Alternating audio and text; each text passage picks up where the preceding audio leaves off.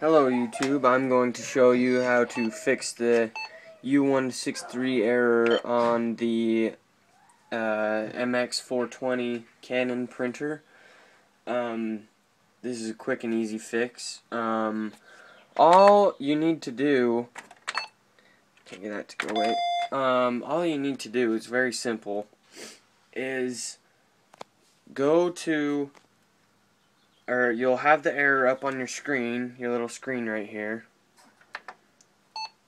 And I already did it. I already fixed my error, so I mean we're all good there. All you need to do is press this button right here, the stop.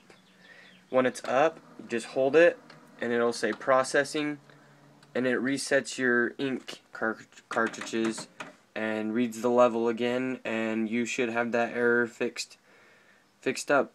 And that's about it.